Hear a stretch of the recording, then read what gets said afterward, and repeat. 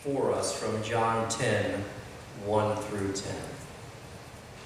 If we heard one thing in that message, what would we take from it?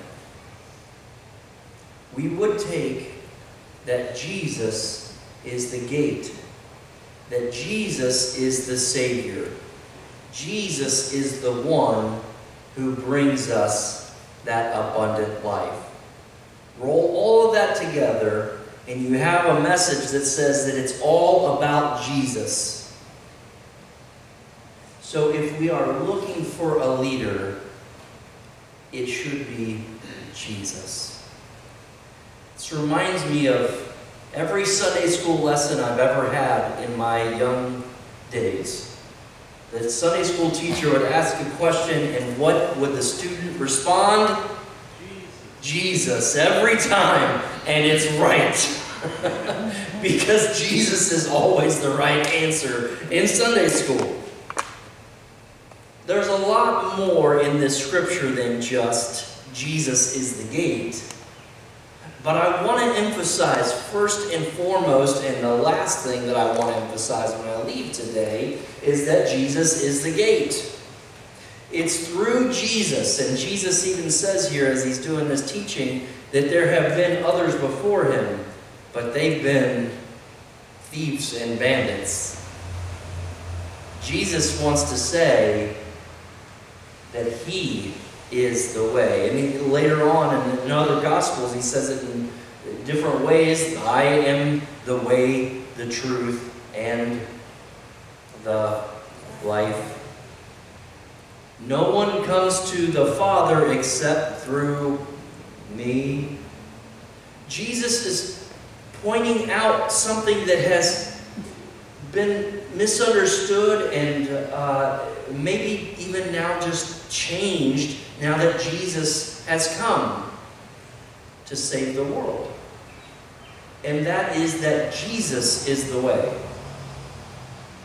Jesus is the gate. Now, Craig, perfect choice for your song.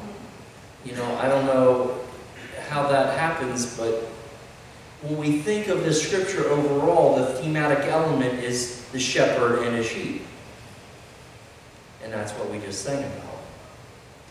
I have a couple of other messages for you other than Jesus is the gate. One, I'm going to write on this because it's just fun to write on this and to spell this out.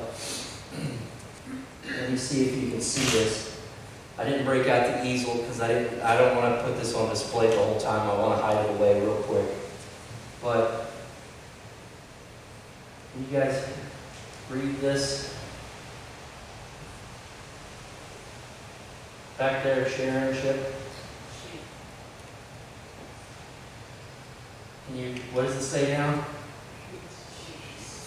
Oh, this marker. It's been like 3 years since I've used this thing, and now it's you know, sheeps is dumb. That's my other message. One of the messages I want to share with you today. You're welcome. Who's the sheep in this story? Who are the sheeps? Sheeps is dumb. I'm one of them too. And unfortunately, when you see sheep, you may not know that right away, but they're not the smartest of animals. They do know something though, and Jesus points it out. What does the sheep know? They know the shepherd's voice. And here's the beautiful thing, dum-dums. Here's the beautiful thing about being a dum-dum. I mean, let me just say, first of all, if you don't believe me that we're all dum-dums, how many times do we have to make the same mistakes? I mean, I've made the same mistakes over and over and over again. And it's truly an accomplishment now when I just find new ways to make mistakes and not do the same one over and over again. I'm growing. I'm finding new ways. Yay! Right? We do the same things over and over again, and sometimes we even expect different results and things to change in our life without us doing much to change them and be a part of that change. And Here's the beautiful thing. The thing that we need to know, we can recognize. We have to hear the shepherd's voice. As long as we can know God's voice, we're going to be okay. Isn't that a beautiful thought?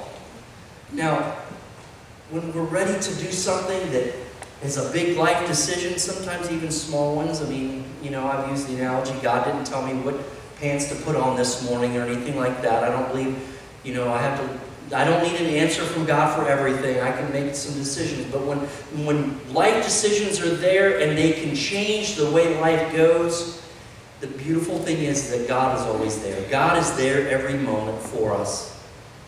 He doesn't always speak, and sometimes He's silent because we're in the exact right spot, or He's teaching us a lesson, and it's not time to move on, it's not time to do something else. It's sort of sometimes like a timeout where you have a child that has been misbehaving and they need to just sit and think about what they've done.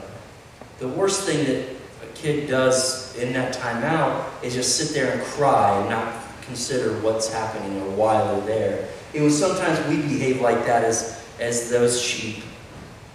Sometimes we're God, and we complain and we go through all those emotions and we do all these things, but sometimes God does just stay silent, and that's okay too. It doesn't mean that God's gone.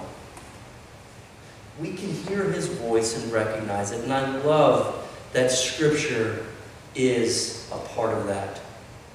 Because as we read the Scripture, this might sound like a basic message, right? But it's a great, beautiful reminder that we don't have it all figured out. We don't all have the answers. And the other thing, when we look at this Scripture and we see that there's the thief and the bandits, I know that Jesus may have been talking about something that had come prior. Maybe He was talking about other gods, or even other teachers that claimed to be Savior, or claimed to be something that they were not. When we apply that to our world today, it's so important to remember that the voice that we're listening to, for, and following is Jesus's. Unfortunately, there are many people in our culture that will become attracted to people and teachers and follow just that teacher all the way to ruin and destruction many times. Now, there are great shepherds, and I hope to be one, but I'm not the great shepherd. I know that the voice that we need is not my voice. The voice that we need is Jesus' voice. Our great shepherd has something for each and every one of us. When we are lonely, when we are hurting, when we are sick, when we are in any kind of trouble, that voice is the voice that you need. I know that it's great to hear the voice of people that love us, that are around us, or to feel their touch and their presence. But ultimately, the touch, the presence that we need is from the great shepherd, isn't it? Boy, how grateful can we be today that we have that? How grateful does that make us? Jesus, thank you for speaking to us. When we follow and put our faith in other people, ultimately that will fail. We see the thieves and the bandits, they fall. They fall into sin, great sin many times, and they are exposed. I looked up a little bit about what a bandit was. I love the thought that a thief steals and does their work secretly. But a bandit does it openly, almost as if they're a fraud. They fraudulently claim to be something, or they deceive you, they trick you. And there are so many stories that we know of, so many times that we've been sort of bamboozled. Have you ever been bamboozled? And we don't really use that word too much, but have you ever been deceived into giving away your wealth? I'm talking money, of course. Yeah, you may have been, and it's embarrassing. You feel like a dum-dum, don't you? Really, ultimately, we can all fall into those traps. We can all fall into that deceit. Because thieves and bandits are very good at being thieves and bandits. But what they steal here, that Jesus is talking, and in the world that Jesus is talking about, is not our money, but it's something different. When we put our faith in people as to be our Savior, we're giving up something, aren't we? We give up our spiritual growth. Jesus says at the very end of this, I think it's verse 10, the thief comes only to steal, to kill, and to destroy. And you could create some kind of beautiful symmetry with what that might be, that the thief steals, kills, and destroys. But I know that when we place our trust in someone other than Jesus as Savior, we are robbed of our spiritual growth. There's no doubt about it. We've been stolen from. And we've been killed, in a sense, if we ultimately don't follow Jesus but follow someone else. We tend to wander. As sheep, we will sometimes wander around. And the thief coming to steal, kill, and destroy, which destroy is sort of like ruining something. The thief will ruin your life, ruin your peace,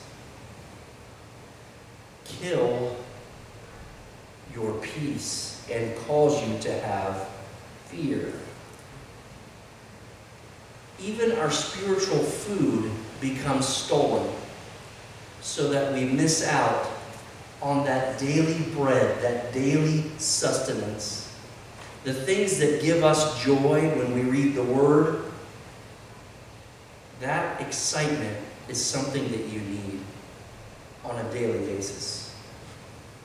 Unless you're reading the genealogies, maybe just skip over that part. Jessica recently shared with me that she had never really read the genealogies before, but there was something that she got excited about reading the genealogies. I was like, okay, good on you. She went through and explained it. I've already forgotten it, but I do remember it was kind of interesting. It's kind of neat to see that. Why did Jesus, or why did God put all that in there? What is that? There is a point. There is a purpose.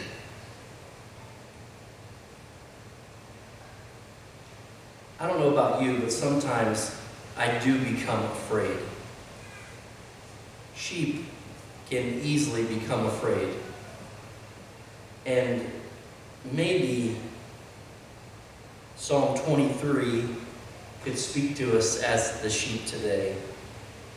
The Lord is my shepherd, I shall not want. He makes me lie down in green pastures. He leads me beside still waters. He restores my soul. He leads me in right paths for his name's sake. Even though I walk through the darkest valley, I fear no evil, for you are with me. Your rod and your staff, they comfort me.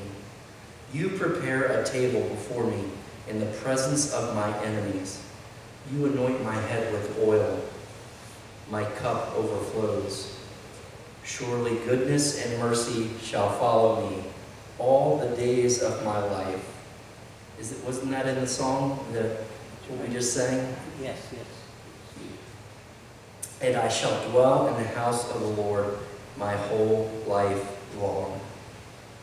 And I'm going to go back now to John 10. The last statement he makes in verse 10. I came that they might have life and have it abundantly. So today, let's remember that our great shepherd wants us to have life and to have it abundantly. Lord, as our great shepherd today, Take away our fear. Take away all of those things in our life that we feel and experience that we need not feel and experience. As our great shepherd, let us hear your voice. Let it calm us. And when necessary, guide us with your rod or staff. As our great shepherd, let us hear your voice only. You are the gatekeeper. You are the Savior. Lord, save us. Amen.